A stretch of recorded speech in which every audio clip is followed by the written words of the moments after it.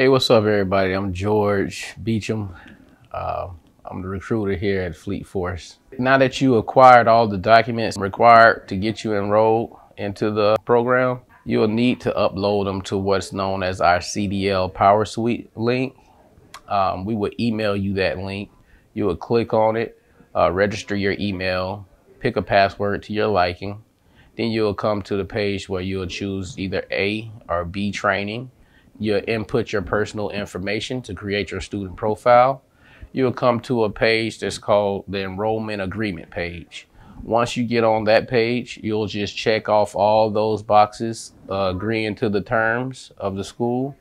At the very bottom of the page, you'll see a white box that says sign.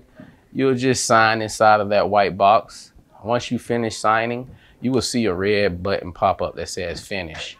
If you don't see that red button pop up, that means you missed one of those boxes that you should have checked. So just scroll back up through the page and make sure you have all the boxes checked off. And then once you sign, you'll hit finish. You'll come to a page that's called the overall scorecard page. And once you get to that page, that's the magic page there, buddy. That's where you get all your documents uploaded to. You'll see a section on there that says trainee files.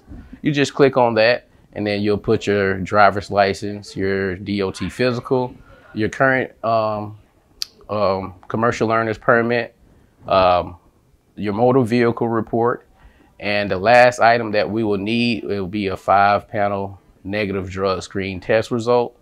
That document you won't be able to upload. You can just email that over to us, and we will get that uploaded for you.